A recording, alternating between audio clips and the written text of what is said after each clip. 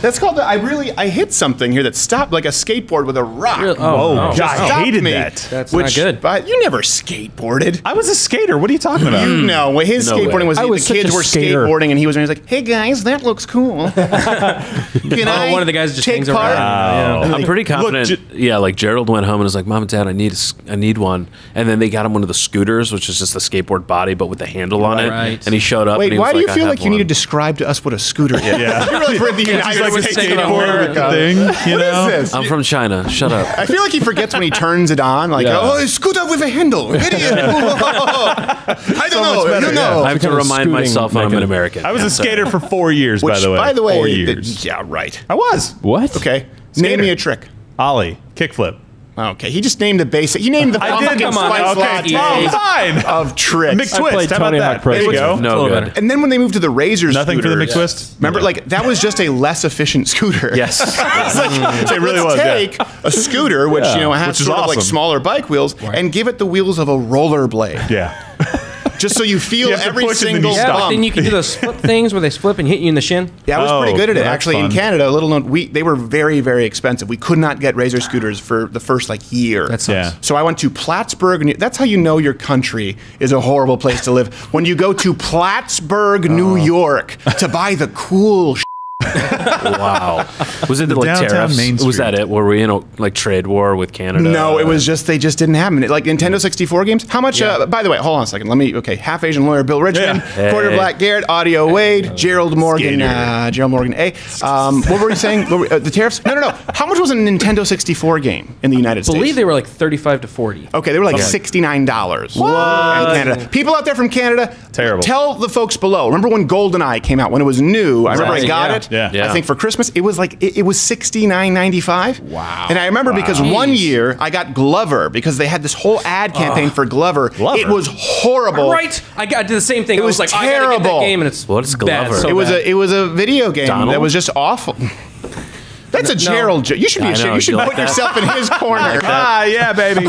Gerald gave me some bad wine. Okay, no, seriously, Mr. what's Gambino Glover? deserves better. It was just a video game. It was similar to like Mario 64, but you would have to collect and it was a glove, and you would bounce a ball Bounce a with ball. the glove. That's so terrible. It was I remember so like bad. a marble or Yeah. basketball. But it was so or- expensive, and we had so, So little difficult. money when I was a kid that I knew like that's the video game I'm going to get for the year. Yeah. And you're I done. want to kill myself with it. And then I have to. And we didn't have Google, so I couldn't. Well, I would have to ask Jeeves how to kill myself with an N64 game, and he was no help. No. It's a 5-step process. Who's got time for that? I ended up switching to web crawler. All right. By the way, it is Mug Club Quarantine. Hashtag Mug Club Quarantine is the month. That's why we're giving you all of this content in front of the paywall for free. Enter in the Boom. promo code Quarantine. You get $30 off. That's our biggest discount since the Vox Apocalypse. And if you are up for renewal, please do consider renewing. We really do appreciate it. And Canadians, set the Americans straight below and We've let got them it know. better than we know, right? Strike. Yeah. And you know what else was crazy too? We used to go to the Plattsburgh. It was called Champlain Mall, but in Plattsburgh. We never had samples when I grew up in Montreal. Really? So I remember I went through the first time I ever experienced. I got like, "You want a teriyaki?" I'm like, "Yeah." What? Just stand there. Free?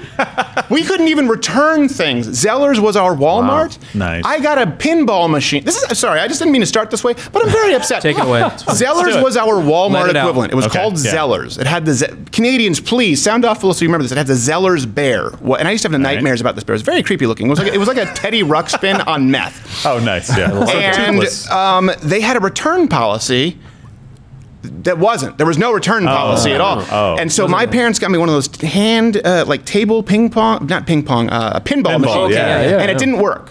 They never do. It didn't work at all. And so As we they returned it. My parents had the receipt. Yeah. So they could clearly see it was broken, and they charged us a 10% restocking fee. Right there, my parents like, we don't want it. This is wrong. All right, it's Christmas. Our kid wants his toy. Yeah. Okay. They exchange it. My dad says, I'm going to check this right here in front of you. With the new one, it too did not work. 20%. No. Because they What? charged us another restocking fee right there at Zellers. And so when Walmart came in and closed them down, I thank the Lord above for the United States of America. Saving the Lord, day. Lord, baby again. Jesus, Sam Walton, thank you for your Absolutely. return policy. And for those of you who are not Mug Club members, you know what we're going to do this is clearly have other things talking about. We're going to read your chat, but this is something that we do. There are a lot of shows that we do, and a lot of jokes that don't quite make air Mostly on Thursday, or what you see on YouTube, or sometimes they don't even make air behind the paywall for Mug Club at all. And they just find their way. And I should be clear, some of them are because they're way too offensive. True. And many of them are just because they're not very good. He looked at me when he said did they're look too at you, Why? Bill. Because Bill plays both sides of the He fence. does. When He I really said, does. let's do Mug Club Quarantine, Yeah. and here's the logo, but a little surgical mask. Right, I never know if Bill's gonna be like, hey, hold on, that could be offensive. I said, there's a little surgical mask and a rice patty hat, and Bill, I'm waiting for him. He goes, you should put a zipper on that thing, make it a zipper head. I'm like, what? I cannot believe. Yeah. You don't know where he's going to come You from. don't know. Yeah. You don't know. Sometimes he's got whack your job. best interests in mind, and other times not. Can I ask? I know you already asked people to put things down below in the comments, but Yeah. can I hijack that as well? Sure. If anyone wants to help me on the legal side here, are any of these jokes ones that should not even have made it into Scrapyard? Yeah. I need help. That's a good point. So Right. we can keep this stuff out. Let us know And off the air. Thank which you. of the following bits and or jokes or tidbits, anecdotes, if you will, should never have seen the light of day at all. yeah. You can't answer all of them. All of the above is Don't be not a an jerk. option. Nope, not So enough. welcome many of you for the first time to Scrapyard.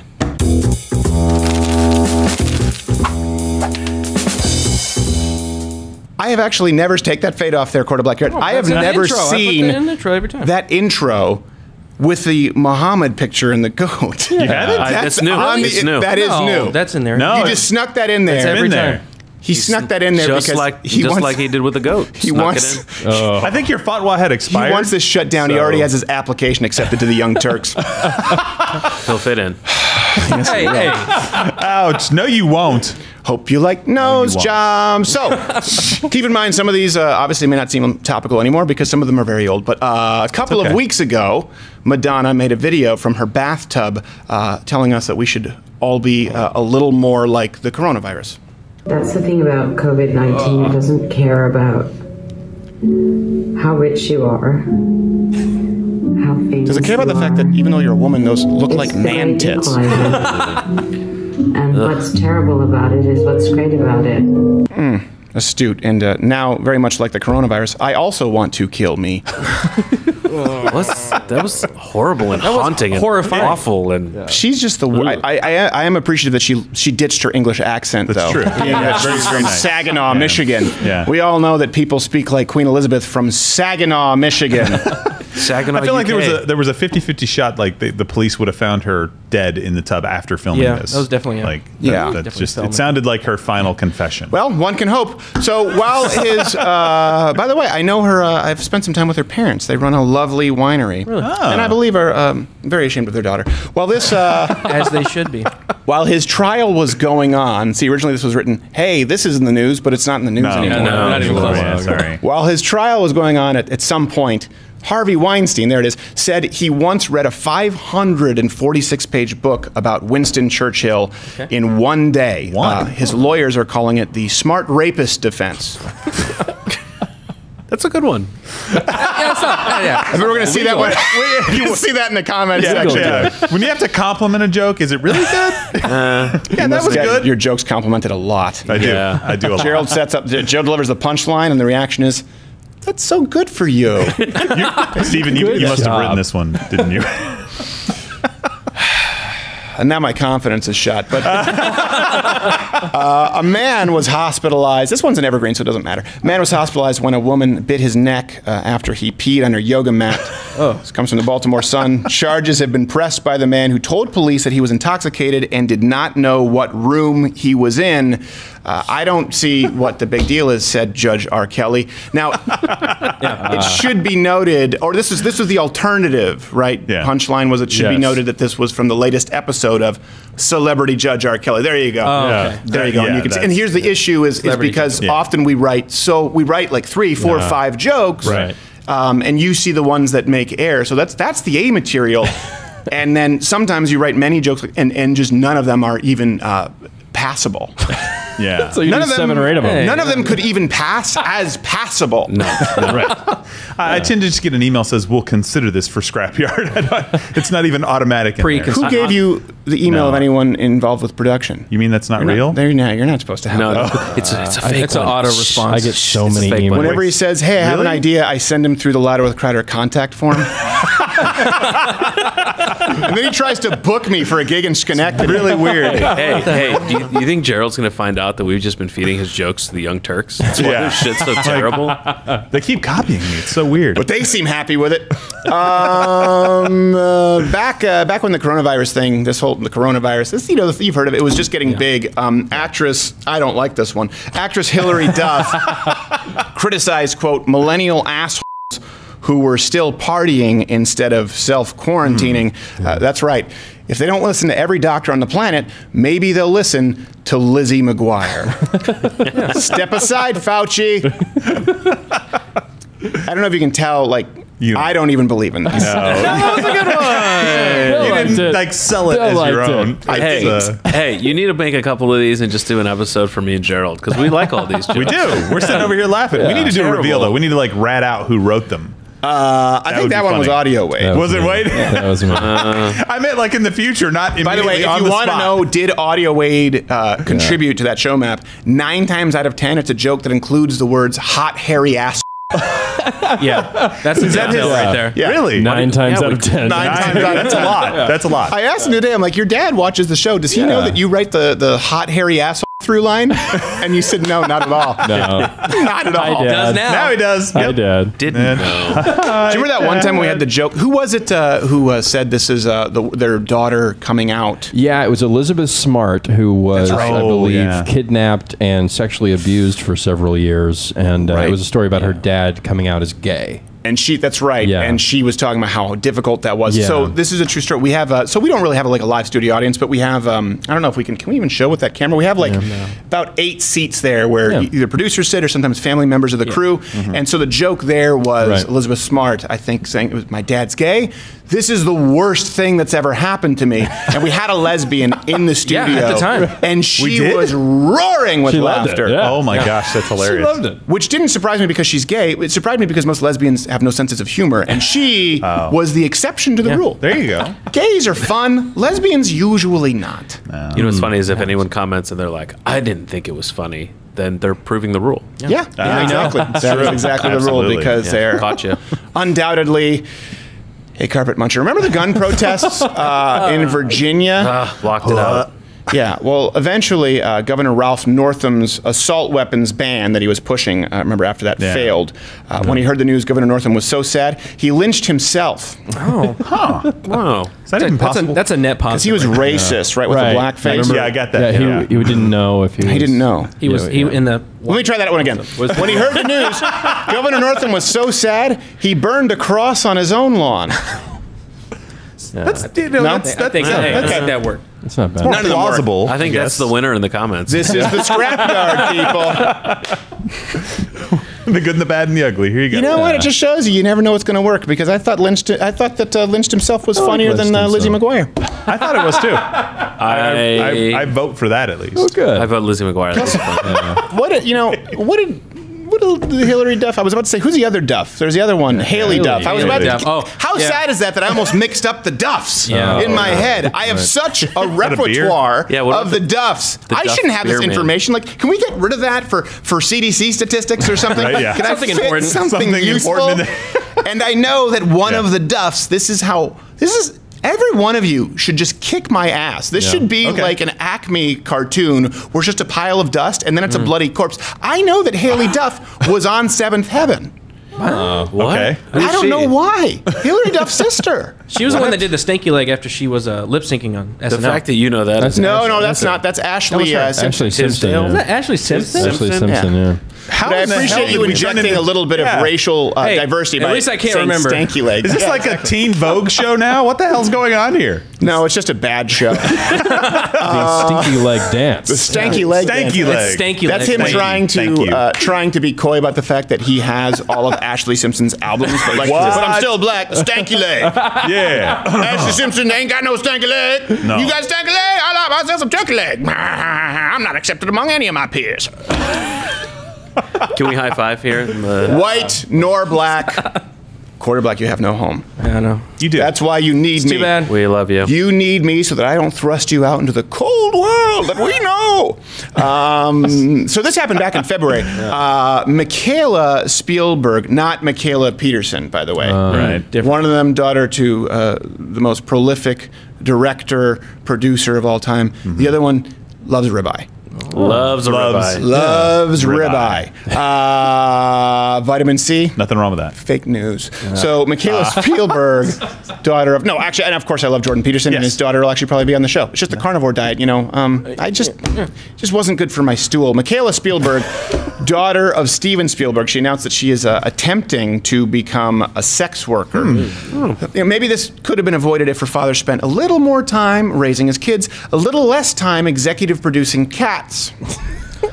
Which is not so much a joke as it is trying to highlight the monstrosity that is Cats. Yes. Observation. See, but this is one of those things where like nightmare. the joke is too on the nose, right? Yeah. Like literally everyone regrets his time with cats. It's too on the whiskers.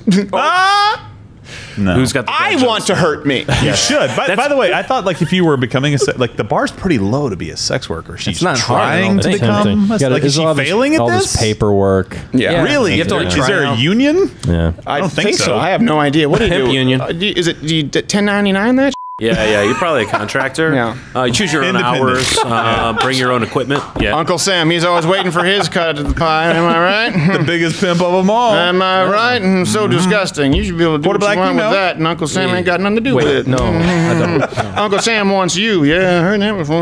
Stanky leg, right? That's what it should be. This is a terrible show. I like how Louder with audio Crowder Mug Club Quarantine Month at the Apollo. That's just Quarter Black going, Stanky leg! Stanky leg!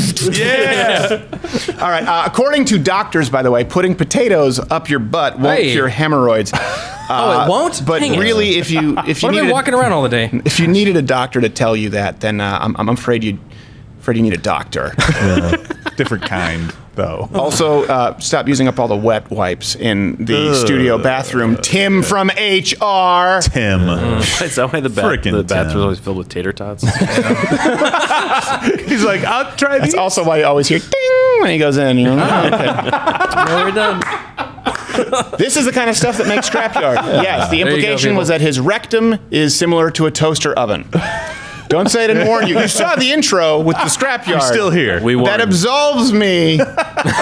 No responsibility. Much warned. In a promotional tie-in with, I really hate this one. I don't. This is terrible. You know This what the is worst part terrible. is about this next one is that this whole thing that is now scrap. It was a 7+1. What? I don't know what we were thinking. Yeah. What? Smoking. I'd still like The it. one is bad enough. Well, then. Too much of a lead-in. Do you, Come on, do let's you, go. okay, how about you read it. You read Okay, it I'll do audio. it. Wait, There we let's, go. okay. In a promotional tie-in with Buffalo Wild Wings, rap group Bone Thugs and Harmony has changed their name to Boneless Thugs and Harmony. Oh, okay. That's the real story. Yeah. Yeah, they've also announced their summer tour alongside Run KFC, Shake Shack Mafia, and Southwest Chicken Salads with Attitude. Stanky leg! I just figured that was like a, to give you a punchline. What? Just because I know that Wade has no idea as to what it feels like to want to swallow a knife when you have a joke that bombs. That's great. So I was giving him air support. I appreciate The it. joke was awesome. Thank you. Bill liked it. Wait, the Hey. voicing was great on that. I mean, the joke sucked. I but appreciate you read the- it well. Yeah, you did. Thank you. You did. You're a nice guy, Gerald. Director. Anything else you want to get out of your system here with Scrapyard before we go to any kind of Nah, I live chat or think anything? we're- Okay. I want to do this one. You want to do this one? Yeah. All right. Just wait, hold on a second. Just so you know, I changed it right before air because it wasn't offensive. It was offensive, but it's Not just enough. So I'm just letting you know. All right, I just want to give you enough time so you could see it. Okay, all right. Half Asian Bill. So director Quentin Tarantino and his wife have welcomed their first child. What was that? Welcome. He sounded like Bill Superfoot Walsh in the first UFC. It sounded like Goofy. So director Quentin Tarantino and his wife have welcomed their first child. That's nice. Yeah, from Fox News. Tarantino said the birth was the most beautiful experience of his life. However, it could have used more blood and N-words. Yeah, could always use a little. Yes. It could always use more. All the An time. exploding human being, You've seen maybe. his I don't know. movies. And you know what? This was, yes. We're all familiar with this catalog. And I think the original one was like, I think this one, if I'm not mistaken, it was, we had a really late night. Right. It might have been after the stream when we were writing this. And I think it stemmed from me doing like a mild Quentin Tarantino impression. Yeah. And McBrodigan, for some reason, assumed that we had the budget for prosthetics to make me look like Quentin Tarantino. Like, No, could we don't have have that. used more blood and N-words. It was like, but it doesn't work without without that face that's been twisted from decades of evil. This weird Sam Spade face. Yeah, Sometimes you get the face you deserve, and then sometimes in Quentin Tarantino's case, you get the face that nobody deserves. Really, yeah. Wouldn't wish that on my worst enemy. I wouldn't wish it on my worst enemy. Before we go to the meat segment, Audio Wade, do we have anything from live chat? I believe we by do. The way, Yeah. What do we have? Yeah. So MJ says, have any of you, Stephen, Garrett, Bill, Wade, taken the and Gerald's here too, taken the political compass quiz, and would you be open to doing a segment on it like you did with the white privilege and microaggressions quizzes? I think didn't Ben Shapiro do that? I think so. I believe so, yeah. And so I think I did it a long time ago, back when this was still on radio. So, just more proof positive that he copies me. I guess we could revisit it if we wanted to be unoriginal times 2. You and Ben are so similar. We're so similar. You are, yeah. There we go. We should just make Gerald do it, and then the rest of us will just roast him while he's doing it. Yes, I would do that. It's a bad idea. I don't think it's a good idea. You know what? Maybe if you guys, if we see enough people in the comment section who want me to do the political compass quiz, sure. My guess is I'll probably be considered a basic bitch traditional conservative. Yeah. Or libertarian. I think people are often More- surprised. Like, people are often surprised because I just say the weed thing is what people get upset. Like, listen, I actually think states should be able to legalize weed, and I think it's silly that it's a Schedule 1 substance, and I think that CBD shows a lot of promise. I just think that people aren't responsible when they tell kids like it's less than a beer. No.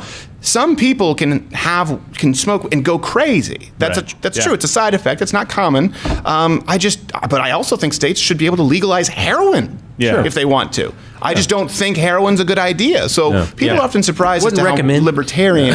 Legal disclaimer: Stephen Crowder does not recommend. Yeah, it does. That Of you course not, engage in hard drug use. Thank you. Or For Louder with Crowder, it's crack or nothing. Crack or die, bitches. Nope. What is matter of fact? crack If and you know, die. as a matter of fact, I think there's a number at the bottom of the screen. If you order your crack now from louderwithcrowder.com/mugclub, you get a free toy. Wow. Hint: it's just more crack. Promo code ROCK. All right. And we And do it's have the one more police. chat. Might be cut with a little PCP because we cut costs where we can. Angel dust. He's the drug pusher. One more chat, So, one more chat. So someone says, resubscribe to Mug Club with the promo code. Love you guys. Audio Wade, you should release an album. I didn't know this said this before. Do you know? Do you have plans for an album? Didn't read ahead. No, no plans, no. Oh, well, you do not? have the voice of an angel. Thank you. A male mixed angel. with the sweetest of honeys. Wow. Why, thank you, Stephen. That's very No, he does have a very good voice, and not only that, but Wade's not arrogant about it either. Like, Wade is very encouraging and helping other people with that. I still don't like him, but Me either. I don't like we've myself. talked about this doing an album because we have like 20 tracks. so much this We've done year. parodies They're of, so but funny, the I thing is, it's so hard. Do we put it in? You know what? That's another thing. Let us know. Like, treat it kind of like a chat on YouTube here.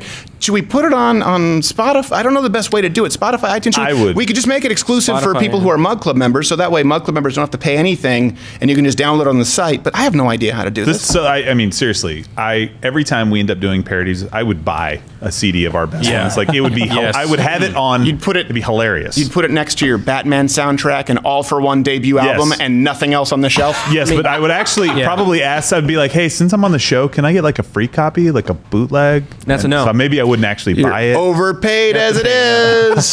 We'll just take it out of your check. Well, you know what? Let us know how we should do that. I don't know anything about this. Like, we do the podcast and that goes up on all these profiles, but now. music, you have to master it right. Well, because the iTunes thing, is it even still a thing? The iTunes store? Like, can you buy albums there? What do you mean? Is it a thing? Yes. No, I don't think it is. No. got Apple I think they shut Music that down. It's and- Apple Music. Yeah, It's Apple Music. Okay, I'm I sorry. don't know if you can buy.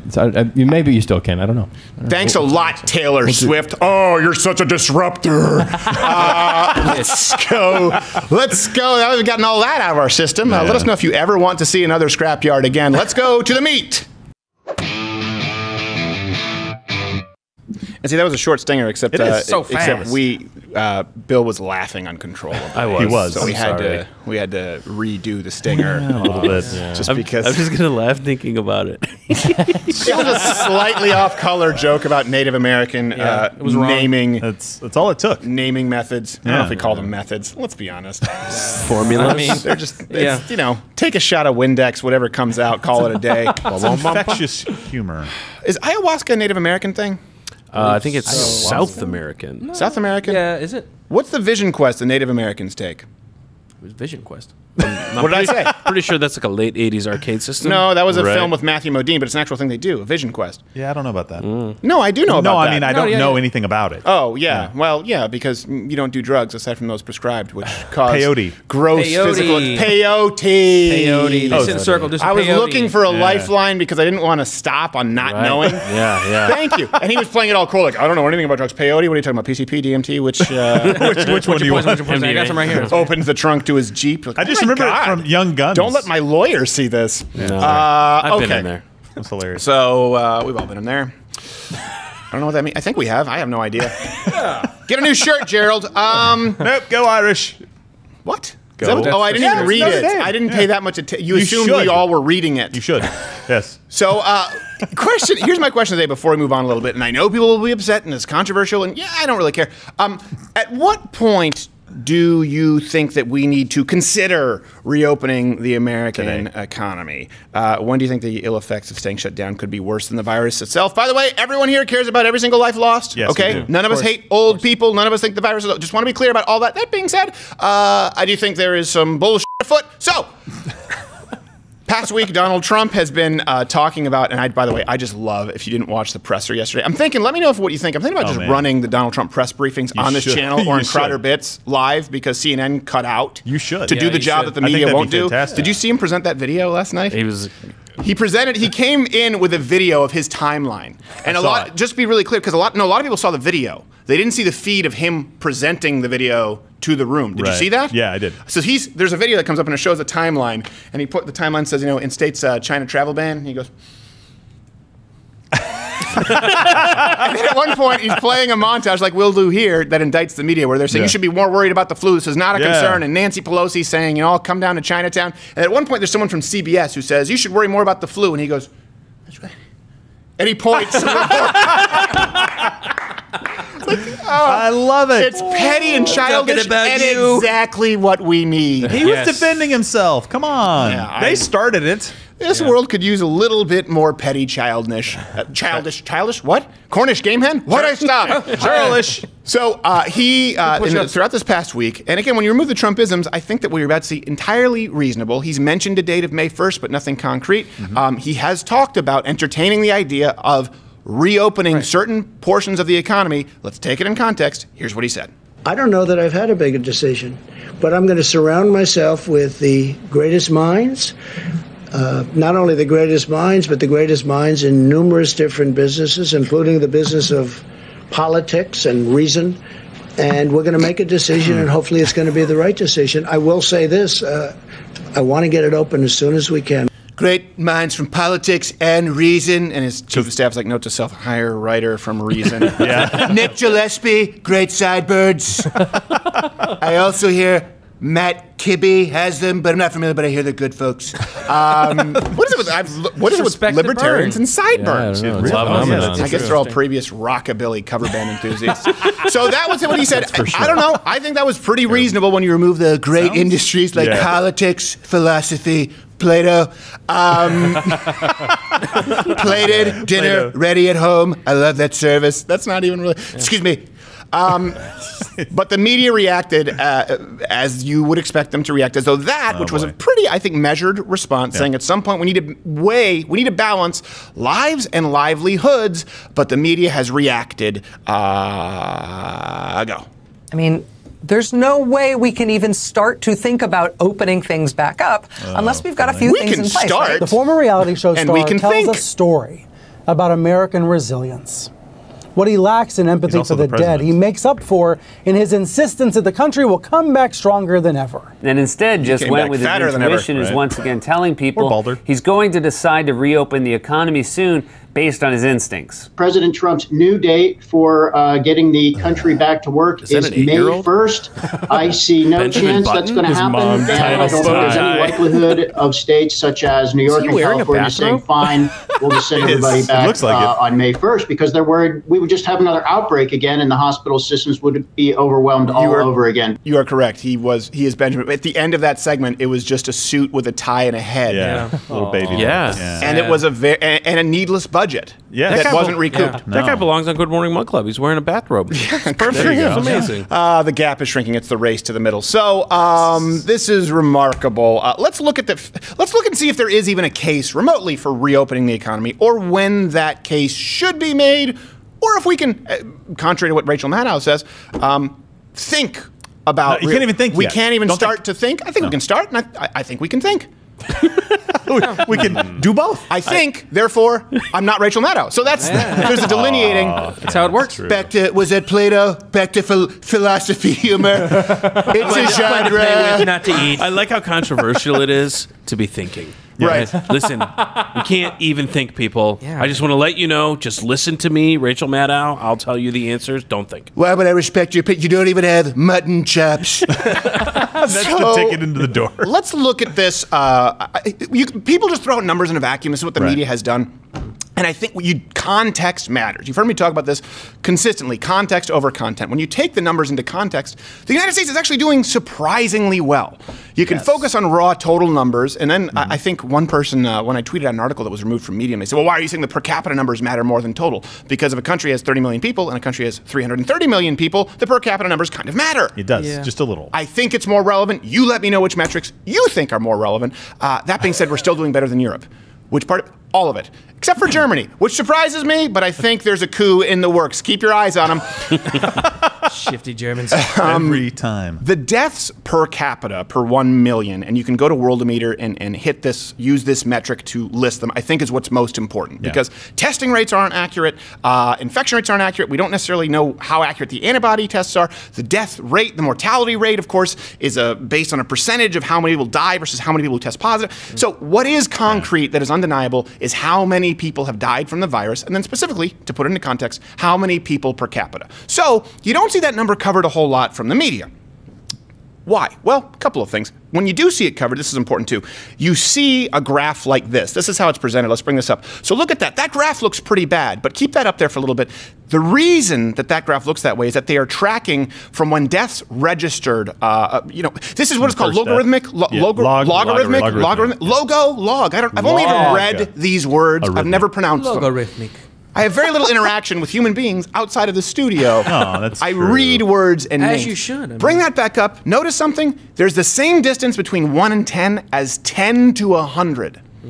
Now, I understand why that's necessary if you have a graph where the number is so exponential that it would all of a sudden end up off the graph. Right. That's not the case here. Let's look at the exact same numbers. And by the way, that presentation, of course, favors smaller countries. It masks sort of the contrast between the United States and smaller countries. Look at the exact same numbers, and our brilliant researcher, Reg, created a sort of properly spaced linear y-axis, counting, again, while we're talking about response time, which is what the media is talking about, from the day of the first death, since that's what matters as far as response time. Do you notice something? Wow. Notice that? Yeah. That looks like the United States is lower than everyone by a significant margin with the exception of Germany. Does that say we're losing? Yes, exactly. No, it's like golf, Bill. You want to be lower. There's someone right there right now like, no, we're not going to be second to anyone. Nope. Certainly not France. Starts licking poles. Getting those numbers up. Change that graph myself. Well, and all you hear basically is that the United States has the largest number of cases in the world or the largest number of deaths. Whatever they tend to throw out. And I'm like, guys, even if that were true, even if we had the highest number of cases. You mean you don't trust China? Seriously, you don't trust China? China? Yeah, they've got 4 times the population, Sorry, I mean, they're doing just look, fine. I read it on Bloomberg. Don't trust China. Oh, that's true. I didn't believe it at first, but now I believe it. Thank you, Bloomberg, finally for telling me what to know. Yeah, well, I love how we actually act as though Bloomberg was written by Bloomberg. Right. Which, by the way, would immediately discredit all. Like, the reason Bloomberg is valuable is because he has nothing to do with it. Yes. So for virtually all of Europe, with the exception of Germany. Again, not a hoax, the virus, but it certainly at no point has been as bad as the media made it out to be. Exactly. Keep in context, 2.5 million, or if we implement social distancing measures right away, extreme, the minimum is 100 to 240,000. And then the number was reduced. That wasn't in the absence of social distancing, that was taking into account social distancing. Some more examples, this matters, because just like climate change, Florida's supposed to be gone. We aren't supposed to have some kind of a rainbow fish. I don't know. Still there, sadly. Still there. Great Lakes, record highs. Florida's fine. Same techniques, by the way, being used as people who, if you say, I'll go back to the climate change thing. New York, this was a good example. Even where Donald Trump, I thought that he was wrong, where I was like, wow, that's petty. So New York, they said that they needed 40,000 ventilators. Trump sent 4,000. They didn't even use all of them. But he questioned their need for them. I remember watching the presser going, that's not a smart move, because they say they need 40,000 ventilators. I don't know what's happening. We might have to look into what they're doing with ventilators. And everyone goes, oh, how dare you question their numbers? And I was even like, well, why would you question their numbers? That's a losing battle. You know why? Because they need less than 4. Less than 10% of the ventilators they claimed they needed. And he was saying, we should keep them here so we could send them to states who need them, not give them as a stockpile with no pre-existing terms to barbell nipple. Specifically barbell nipple. I thought they were both barbells. Yeah. Are they both barbells? I don't know. I don't know, but let's keep the rumor alive as though it's accurate. Absolutely. Well, and it's like if you question any of the information, so states can say, oh my God, there's going to be a panic, and say, I need a lot more than you actually need. Well, we're seeing now, like, no, he was right on all of these points. Well, to be clear, he didn't say he was right. De Blasio said, yeah, we didn't, we're good. No, De Blasio said that, but my point now is that when Rachel Maddow and company come out and say, well, we can't possibly reopen the economy. I mean, how could you ever possibly? It's like, well, guys, you haven't been right on anything. And by the way, yet. it's the same attack that used. Donald Trump doesn't care about dying patients in New York because he wants them to ventilators. He was saying, I don't think you need all of these ventilators right now. Guess what? If you do, we'll send them. Right. And right now they have a federal stockpile of over 10,000 ventilators. But if they'd have sent, so in other words, they would have sent their entire stockpile to New York, without the ability to send them to other states who might need them. So De Blasio said, we're good. See, here's another thing. Some of these are anecdotal, but these are things that you heard in the media, and then when they turn out to not come to fruition, they just move on. Like Florida, still there. Last we checked. Seattle was a big one. Remember you saw all this publicity. They set up an emergency 250-bed sort of Army field hospital for the surge.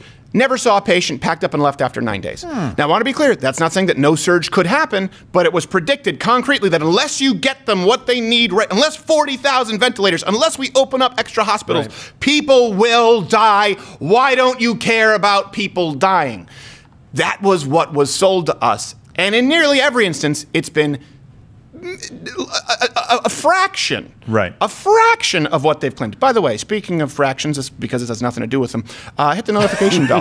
That was a hard pivot. It was a bad pivot. It was a pivot. So, notification bell, hit all notifications, and of course, quarantine is a promo code right now. All of this, if you haven't been convinced, all of this is available for free this month, Mug Club Quarantine Month. Well, and Benjamin Button at the end of that last video, the guy with the bow tie and the bathrobe, said, if we open this economy back up on May 1st. Did you really feel the need to specify that? I did, yes. Which one? Well, there was one we person all out there, agreed was Benjamin Button? There was one person out there who didn't understand what I said. Now, that was for you. Okay. So he said, basically, if we open this back up, all of the hospitals are again going to be overrun. And I'm like, wait a minute. Can you show me all of the hospitals being overrun now? I mean, there may be some examples of that, but very, very few. And this is something they don't tell you. Hospitals are higher, their beds, their ICU beds, are at higher fill rates than they were in the past. So that may mean that a hospital goes from a typical fill rate of like 57% of hospital beds are occupied, right, an occupied rate, to 67.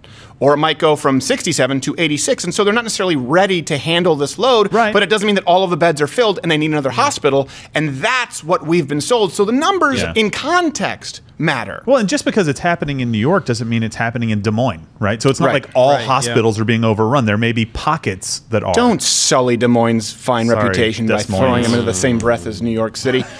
Just kidding. Welcome to New York. There's no song for Des Moines. When you get sick. It ends after the half of the first verse. Welcome to Des Moines. Here's an exception, by the way, in Europe, Sweden. So Sweden is still actually doing better than many of the surrounding countries, despite not having a lockdown. And I know that it's tough to compare all countries because it's tough to compare their healthcare systems. And Sweden is actually more free enterprise based than a lot of places out there. A lot of people don't realize that. Certainly, as far as how they treat businesses, something people don't take into account. South Korea. South Korea didn't do a full shutdown. Now, granted, they doxed their citizens, but they also decided to protect the most vulnerable among them, quarantine those Sounds people. Reasonable. I suggested that here with my Korean doctor. Everyone thought that I didn't care about old people dying. So, joke's on you because I I don't know why it's on you. I still care about anyone dying. I want to be clear. Let me just backtrack this. Old people shouldn't die ever. Yeah. If I were president, no one would ever die. Wow. Not sure you can make that claim. Vote for you. Crowder 2024. So we do need to balance this, the numbers that we've been presented, right? And you do have to say, okay, in context, how much does this paint a total picture? Right. What can we predict versus what we know? And that's what matters when you're weighing lives versus livelihoods. So we don't know exactly what the total death count will be. We don't know what the mortality rate is. We know that it's exceedingly low for people who don't have diabetes or pre-existing conditions, heart conditions below the age of 80 in Italy, below the age of 70 in most countries. Depends where you go. If you're under the age of 70, let's play it safe, and you don't have any pre-existing conditions, you'll likely be fine. Wear a mask. Although the CDC said don't wear masks. But now go back. Can we rewind? Where I said probably wear a mask. Let's compare that to what we know. Jobless claims. 17 million. That's insane. Over the past weeks. We've hit that number, I believe, this week finally. Here's a percentage that we do know. Small businesses, right, who say that their business will still be intact, still exist if the crisis lasts 6 months, as that young man Rachel Maddow was suggesting. Yeah. Other than grocers, for some reason they're excluded. 33% say they'll be in business when it comes to hotels. 27% of personal services, 22% of restaurants and bars, 15% of other. And to be clear, there is a plus or minus variance of 4% because of untoward massage parlors. I don't know why they were included. It skews the sampling data. Mostly Asian. People are still visiting the Chinese. It's fine. No, but the Census Bureau wanted to make that visit. So that's, by the way, people saying it will still be open. 33% of hotels will still be open. Wow. Not they'll close. Yeah. I want to be clear that I have this right. Yes. Yep. Yeah. Say the business will still exist after 6 months. So those these are terrifying aren't just numbers. And this is important. These aren't just hypothetical numbers. Yeah. These have real world impact. And I don't know why we are not taking into account when every other day of the year, you can tune into Vox, you can tune into CNN where they talk about food deserts, and they talk about poverty, they talk about unemployment and how that leads to mental illness, and all of the other auxiliary effects, right? Severe unemployment leads to, whose phone is that? Whose phone is that? I don't know, it's probably Bill's. All right, so. How dare you? Your phone on? We'll do it live. Yes. Was that Sting? Yes. I don't know what that means to play us out. Motley Crue. You've been in broadcasting for 30 years and you don't. Who's got the hook? Severe unemployment. Let's not. We're not going to edit it. This is live. Yeah, no, that's gone. Severe unemployment. This is who am I, Seth Meyers? So let's be clear about this. It's not a racial thing when they try to say it's about oppressed classes. No, but severe unemployment, poverty, it leads to an increased burglaries, suicides, homelessness, overall poor public health in the long run. Those People are who are bad. poor, more likely to have heart conditions, more likely to be obese, more likely to have diabetes, which means that you will have far less resistance to the actual contagion-like bug that we've been told is coming around the corner. Yeah, and when economies crash, Stephen, we've got this throughout world history. When economies crash, people do really stupid things. Right? They allow people like Adolf Hitler, who years before was already put in jail because they rejected his ideas, to get out and come into power. They allow people like Mussolini to come in and say, we're going to restore Italy to the prominence that it once had, and say, well, all right, things are really bad. Maybe this guy can do it. They do really stupid things. And so you don't take that for granted. That's true. Any thoughts on that, since you come from the country with all the dictators? I have all of those. Mussolini. It's tradition. Yeah, hey, I'm going to tell you, dictatorship, it's going to lead clearly to having lower corona deaths. Just look at my friends in China. Yes, exactly. I'm just saying, the numbers speak for themselves. And hey, you know we're good at math. Nary a wet market to be found. Here's something else. I think you'll see a different tune being sung now. Why? Because and this is what's so amazing to me. I mean, and not ironic like the Alanis Morissette song where it's like a lot of that's coincidental. Yeah, that's not ironic. We get that you have a Canadian pass because you're foreign. There's something exotic about you. It's like the whole that's not foreign. The whole Weird Al Chic look. No, not really. But it's not really ironic to rain on your wedding day. That's an unfortunate coincidence. This is actually ironic lucky because of this pandemic right now, and because of the fact that they have predicted these surges and they've tried to prepare for them. Hospitals are now furloughing or laying off workers. So this economy is directly affecting healthcare workers because there aren't enough jobs to go around. And then this is another one that is to me, and I'm not taking any pleasure in this. What I'm saying is that when you just throw out hypothetical numbers and you tell everyone that they have to beat to the beat of your drum, they have to dance to the beat of March to the D. I'm very tired. I knew as soon as it came out of my mouth that I'd say dance to the beat of your own. I was like, what am I saying? Peyote? Vision Quest? What are we talking about? Ayahuasca. Here's another thing. I read this article. Take no joy in anyone being unemployed unless it's a Unless it's this next person. So journalism has been hit hard, and I use journalism in the loosest sense of the word. So hard that Democratic senators and journalists are now demanding a bailout. There was an article at HuffPost saying you better save the local news. First off, why? Second, let's keep in mind, these people already receive the same kind of stimulus checks right now. Just keep in mind, they receive the individual checks and the small business loans that are available. In other words, that's not enough. And I do think that it's ironic, considering that you told everybody else who said maybe we should look at reopening the economy, that they were effectively Hitler reincarnated. And now you're saying, hey, that the economy has affected you. You should be bailed out at the taxpayer expense. No. We're all in this together at this point. Journalists included. At least you should be, because your job is certainly non-essential. Schenectady Register / Poughkeepsie Herald. You merged. Well, I did. It was a merger. Should have come up with a new name. It was a necessity. They had to. Well, I thought that the Democrats were against bailing out big corporations, and now they're trying to bail out these journalistic. No. They're only against bailing out useful corporations. For useful to them, maybe not to the rest of America. I'm against bailing out any corporations. How about that? Unless the government stepped in and said, shut down your corporation. Nobody patron this corporation. Well, then fine. This is a totally different situation. But they were saying the money should just go directly to the people and not through businesses that provide the jobs to the people. But unless it's this, they want to save them now. Yeah, not as it applies to the West Texas Times. Oh, I'm running out of names. They need to merge with the Schenectady Register to have some power. The Des Moines Morning News. I mean, I can keep going, but they're only going to get worse. Gazette. Yes, I love it. Salt Lake City Gazette. It's just like 19 wives in a room with a typewriter and one overworked husband. But the synergy is amazing. One just types it, and then the other wife goes ding, and she goes, "Thank you." Ding. Efficient though. Yeah. I thought there was one per key, one per letter.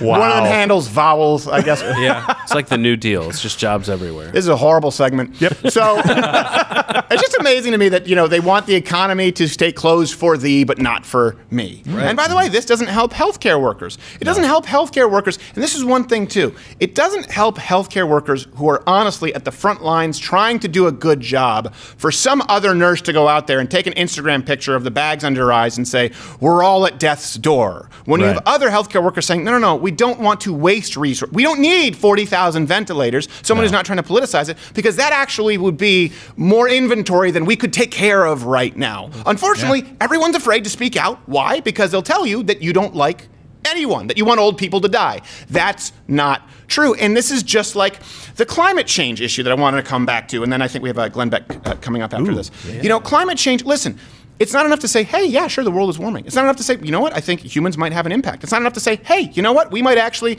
have a vested interest here in trying to find more renewable energy. But if you say, you know what, I just don't believe that the Kyoto Protocol, the Montreal Agreement, Kyoto Protocol / Paris Accord is going to fix the issue of climate change, and we certainly shouldn't try and deal with climate change at the expense of human life or human beings who create industries that innovate, which is ultimately what will solve our energy problem in the long run, all of a sudden, you're an apostate. You're a pariah. You have no business speaking even at the table. It's the same thing that's happening here right now. We're not saying that this is a hoax. What we are saying, and I've been saying this all along, and I see a lot of conservatives now sort of walking it back. They're saying this is something we need to get ahead of. Of course we need to be ahead of this, and I think we've done a pretty good job. But we've always been saying, and I maintain this, I won't be shamed into panic, we need to, and people don't like saying this because there are lives at stake. There are always lives at stake. That being said, when you make maneuvers in war, there are lives at stake. Yep. When you decide who goes to the lifeboats first,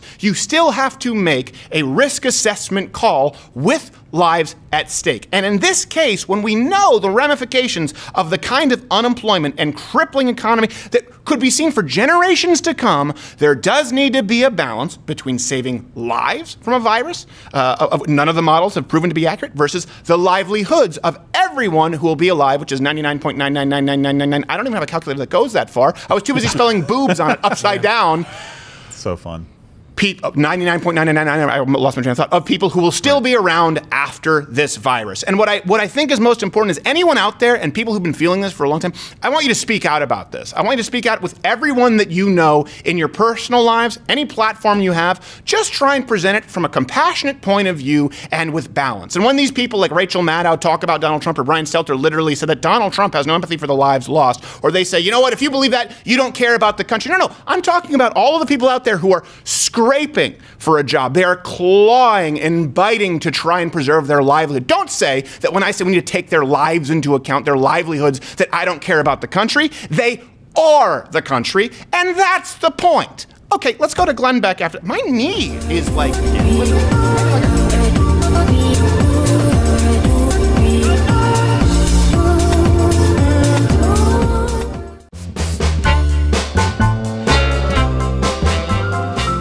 Let's all try some wafer. Let's all try some wafer. Let's all try some wafer because they are badass. Walther Firearms. Quality firearm engineering for over a century. Sleek lines, butter smooth triggers, and unparalleled reliability. Walther created the first semi-automatic pistol in 1908, and they've made the best ever since. So the next chance you have, demand loudly and proudly, I'll try the Walther. Let's all try some Walther because they are badass.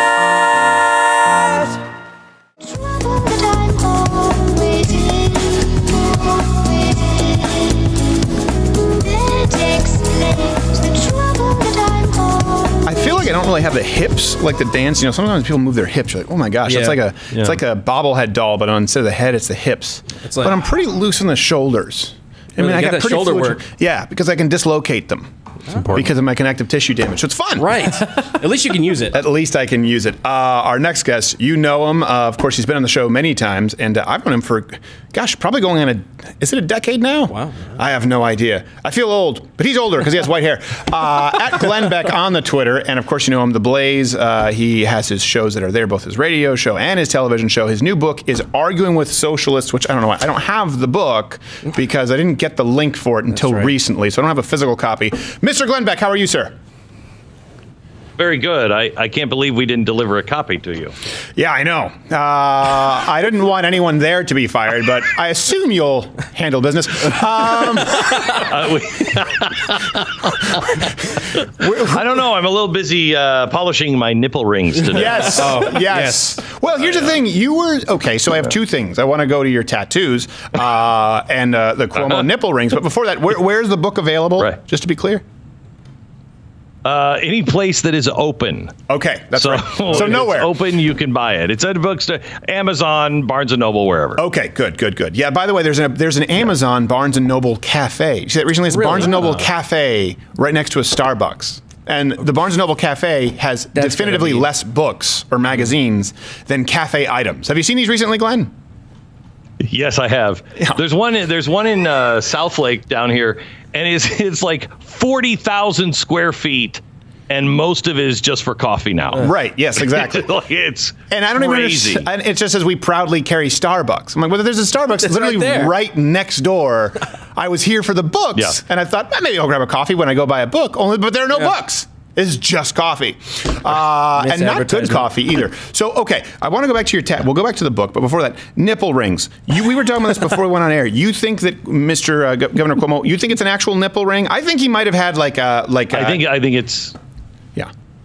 No, I think it's two, Stephen. I think he's got one here and one here, and they're big, they're nasty, and I don't want to think about them, honestly. I mean, they may have started here, but I think they're actually down here now. Yes, yeah. And that was even more disturbing. It's all the added weight. Heavy, yeah, he's a stand-in double for National Geographic specials. Yeah. They just put in Cuomo, or you just guess from up close. They zoom out, you're like, oh, Andrew.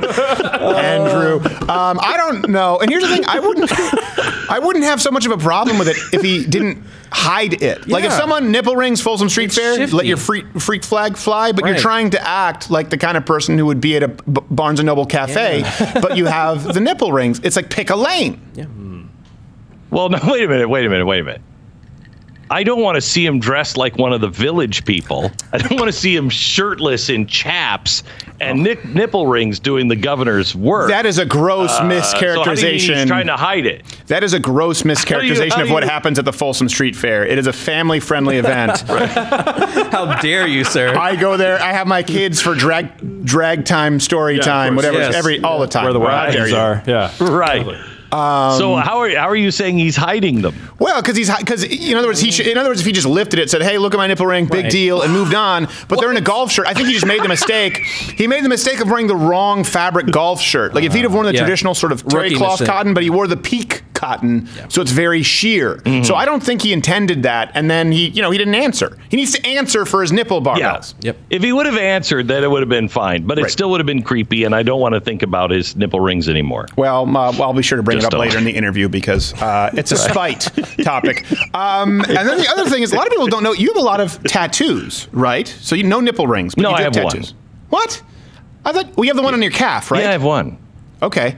I thought there was more. Around my ankle. Okay. Well, No. Not that you've ever seen. Well, I remember you showing it because we were at Fox, and I was kind of like, I guess, sort of co-hosting because you were answering questions with the audience, and so I was fielding questions, and one of them was about your tattoo, and I had never known that you had a tattoo, and you showed it, and what is it on your calf ankle? I mean, it's a pretty elaborate tattoo.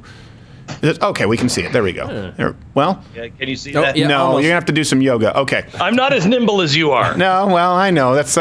It's from an old Gaelic chalice, so it's quite elaborate. That's right. Then it has my children's birthdays. Okay, that's why you were so offended when I made a joke about it. I remember you said something about Gaelic, and I said, "What if it says like, hey, this guy's Gaelic?" And you looked at me like you were very sad. Like, is this something that meant a lot to you? And I was like, no, it's just a joke. I don't know. I shouldn't be at this network hosting. That's about it. Okay. Tell me about your book, Arguing with Socialists. I remember arguing with idiots because I had started my career. That was in 2009. And I really loved that book. I remember that book was kind of what put me on the path to learning more, and I use it as a reference in my Detroit video, or I use the references from your book. That one specifically addressed the idea of hybrid cars and how they were actually losing manufacturers money on each one sold. Even the Prius, I believe, up until 2009. I don't know what it is right now. So it was a really, I mean, I know a lot of people know you for your style and you're more of an op-ed person, but there was some information there that I think really would have served people well. So this is similar because, I mean, arguing with idiots, obviously different. Arguing with socialists sounds redundant. Right. So it's really not different. It's really not different. Just updated idiots to socialists. Yes. Stephen, that's the reason why what you just said is what I've heard about that book for 10 years.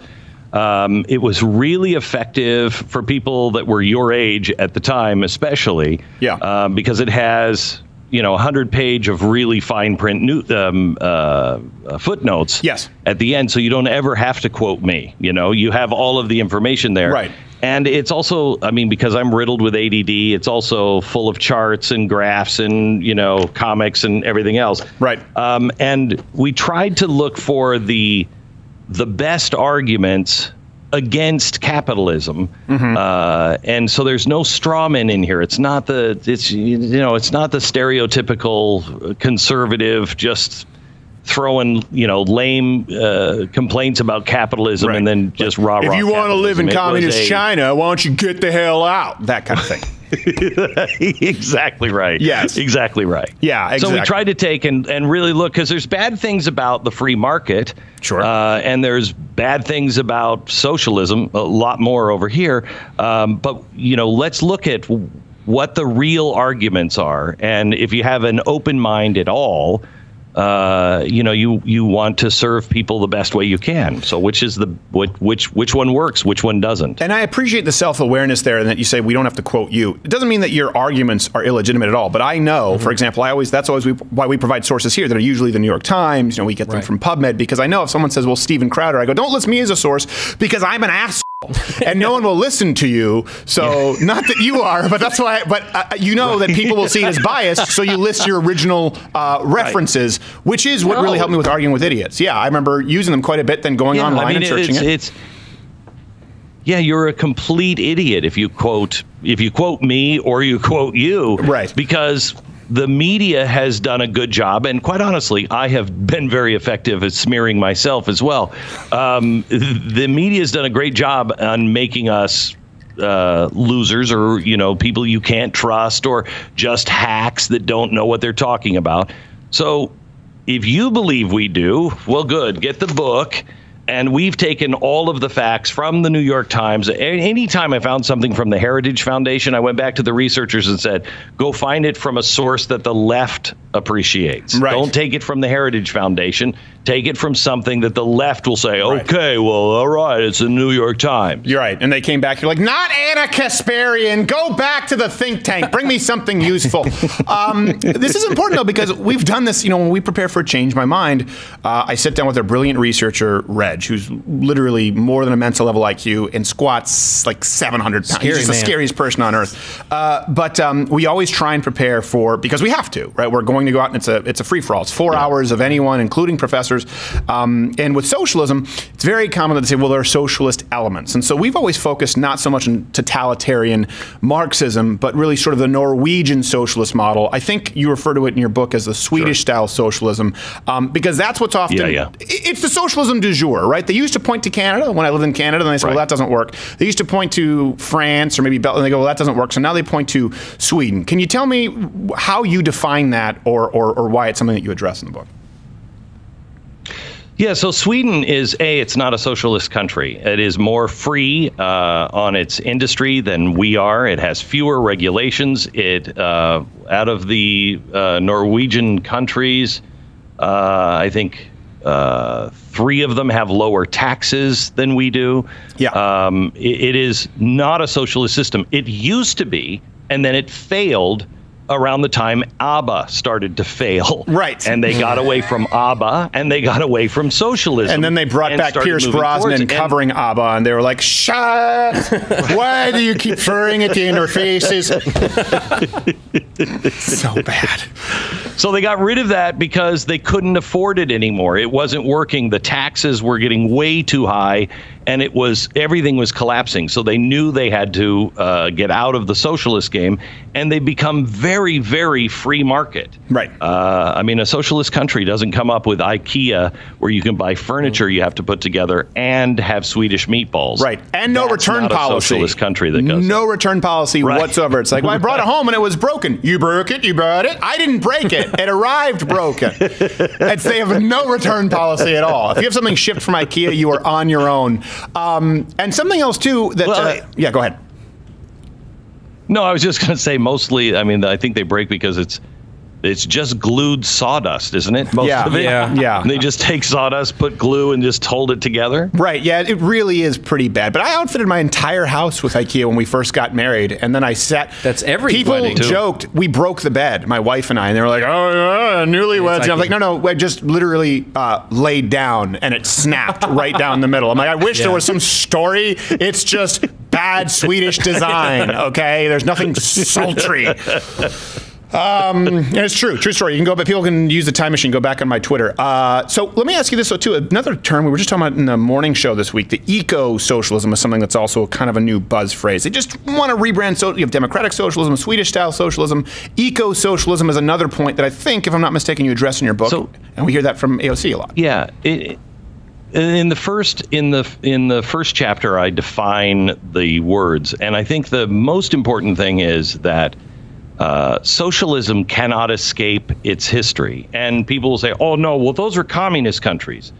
Actually, communism has never been done before. Communism is not a step that anyone has completed. In fact, Soviet Union was the United or Union of Socialist Soviet States. Right.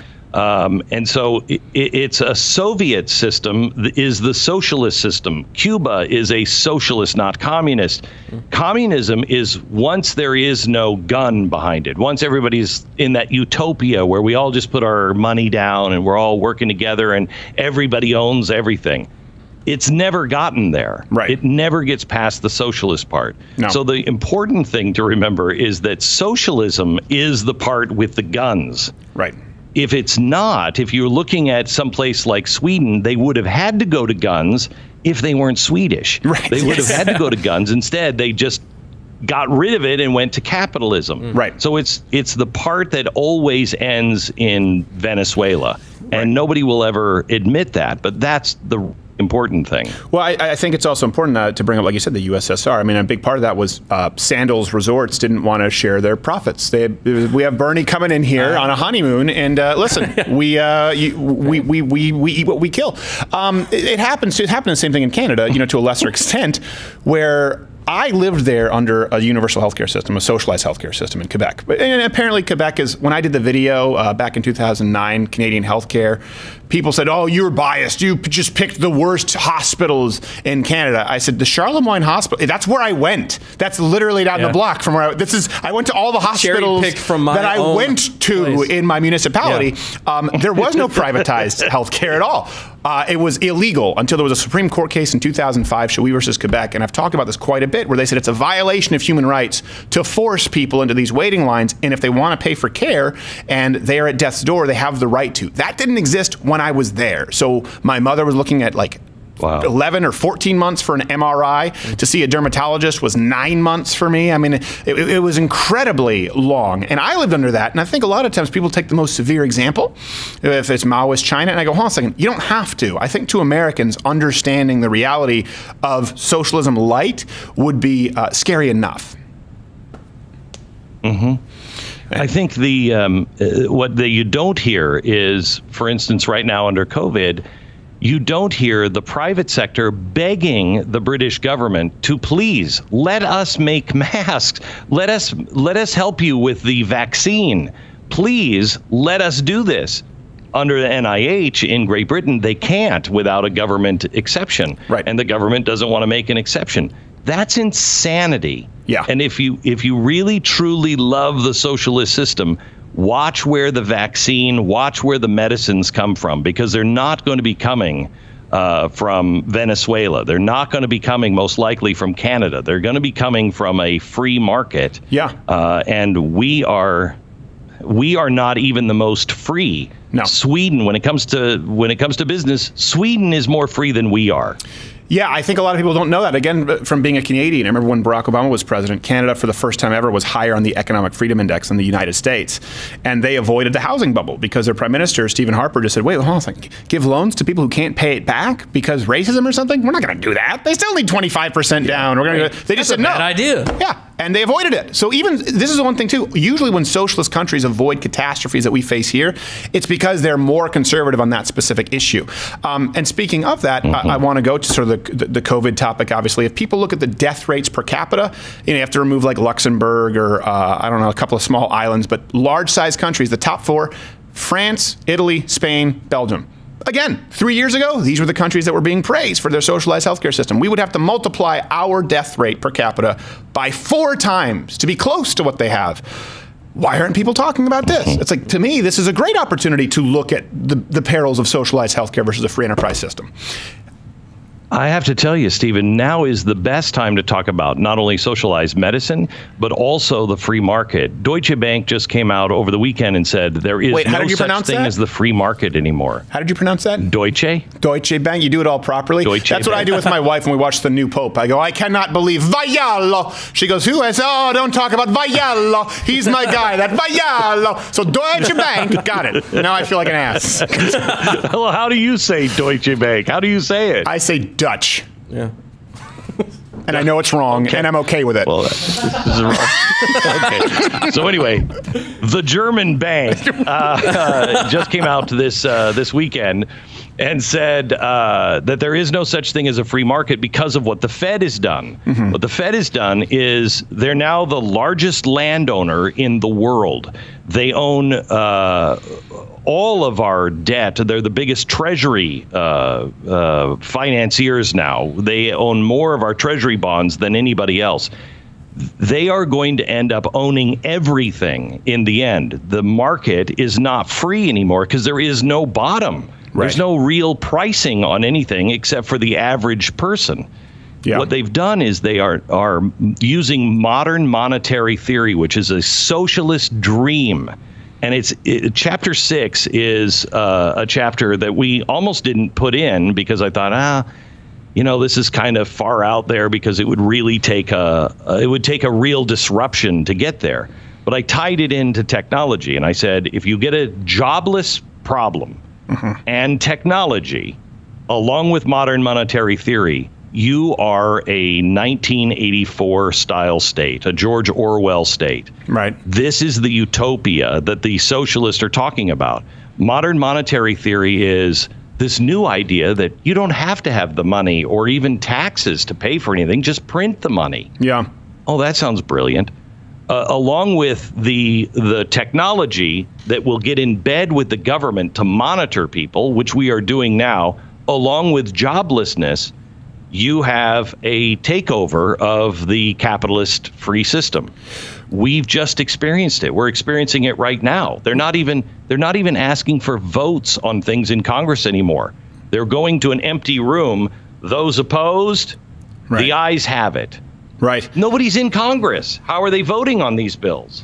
It is a scary thought. I don't usually reference Orwell much. You know why? Because the more I read about him, I was like, I don't like him. He was a socialist who then kind of turned, and then he was like, the Catalina. I'm like, what about Catalina? You talking about the place that was like a socialist, anarcho-socialist syndicalism for like 3 years, and then they immediately were wiped out? Don't like it. Think you're full of it. Not you, Orwell. But let me ask you this.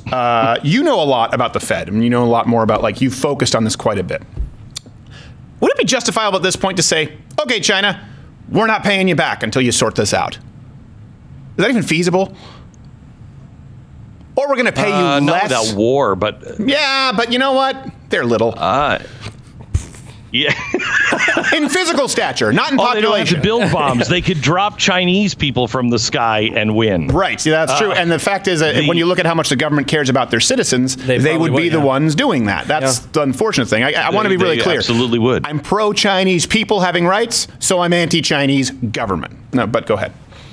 Exactly right. Exactly right. And I will tell you the strategy that China had to beat Russia in a war was take 1 million troops, march them across the border, and surrender. Yeah. Next day, 1 million troops, surrender. Next day, 1 million troops. By day 3, they've been overwhelmed just by people. Yeah. So and then they pull out the shivs that they've been hiding in their lower intestines. Surprise! Right? That would be a brilliant Trojan horse. I think that. I think that they are. I think this has been as close to an active war that anyone else has ever perpetrated on, other countries in the world. I mean, they have killed more people than we lost in World War I, lost more people than the Vietnam War. I don't know. I think it sounds... It'd be one thing if they said, "Active war, you've destroyed our economy." Yeah, it'd be one. Well, we've destroyed our economy with their help, to be fair. But I think it would be different if they said, like, "Our bad, no more wet markets." But instead, they're like, "No, and they blame it on us. Like, if they took some responsibility, nothing is unforgivable. But these practices, when we talk about the wet markets that have been reopened. Sorry, go ahead. Stephen, they're also wildly irresponsible, not just with the wet market, but what they're all of the things that they denied, all of the information they withheld, and now they're going to countries like France, and France send them a bunch of PPEs and masks and everything else. Now France needs some. China is not only not returning those masks, they are selling them the masks and saying you can only buy them if you take our 5G. Right. That's insane. I know. That's a hostile actor. It's like the IKEA return policy of global trade. It is all asshole that is unacceptable and have a broken bed frame to prove it. I don't know how the Swedes tie into all of this, but sooner or later, I want some Swede to answer for IKEA. Let me ask you this, because I know a lot of people may not, like, obviously you were not a big Trump guy in the primaries, neither was I. But at this point, when we're looking at Biden and you're looking at Donald Trump, how would you rate how the president has handled this and what you think his chances are going into 2020? Compared to Biden. So I think Biden. Sorry, Biden. Biden is. I can't believe that Biden is actually going to be the guy. There's no way he's actually the guy. I think it's Governor Nipple Ring. There's no way that Biden doesn't know where he is. No, he can't be president. No. I think it's one of those things when he actually gets to the convention, everybody will be like, okay, come on, guys. I mean, he was a placeholder, right? There's somebody else. So I don't think he'll be the guy. If he is, he loses. Donald Trump, I think, I wasn't a fan of his, but I've grown to be a fan of his. And then on top of it, the media has made me even more of a fan of his. Right. Because they've been so grossly unfair and just really sick. What they're doing now. I think he's done a really good job. I like the fact that he has pushed all of the power back to the states, that he hasn't taken, any of the opportunity to nationalize anything. Yeah, I agree. I don't like the spending, but I also don't like shutting down the economy, and it's constitutional to I think that's important to note back because to people you've taken it from. As people who were both against the bailouts and the big stimulus bill, when we talk about 2009, where we started to know each other, that is very different from the government stepping in and saying, shut down your business. Hey, everybody else, do not go to that business or a church, or we will fine you. You prohibit people from making a living. Restitution there is not the same as simply paying out businesses that were going to go bankrupt anyway. Exactly right. And I think people need to understand that's never been incongruent with a conservative worldview at all. No, the government is the responsible player on the failure of all of these businesses that will fail. All of the unemployment that we had, over 3.5%, is because of the federal government and their action. Right. And when they take away your right to be, even in some cases stupid, I want to be in New York City and I'm going to have my hot dog stand right there in front of the hospital. If they take away your right to do it, then they owe you the money that you could have earned. Absolutely. It would be like if Bernanke took a steaming dump in a Cracker Barrel. If Bernanke took a steaming dump right in the middle of a Cracker Barrel table, right in the middle of the general store, and then walked away laughing, like, no, Bernanke, you got to pay for this. You're the one who took the giant steaming crap right here. This wasn't us. No one's coming here because of your dump. No, my knickknacks are dirty. Yeah. Where do I put the biscuits? I don't know if that's an analogy that drives it home, but I tried. I don't think you can say anything else about I'll tell you what, I can say this because we're already 25 minutes in. The book is Arguing with Socialists. It's available wherever books are sold, of course, Amazon. If you have a Barnes & Noble cafe that happens to be open, go there, wear a mask, show Glenn Beck. IKEA. Oh, God. Who knows? Oh, IKEA. God. No. Did you translate You have this to put Swedish? it together yourself. No. That's exactly. It just comes with a pen and Cliff Notes. And it's like, see if you can reconstitute this. All right. Well, listen, Glenn, I know you're busy. We are busy. I appreciate it. And I am going to, once you send this book, I am going to read it. I'm looking forward to it. Absolutely. Thank you, Glenn. All right. We have to go, everybody. We will see you tomorrow morning. Good morning, Mug Club. Oh. P-O-G.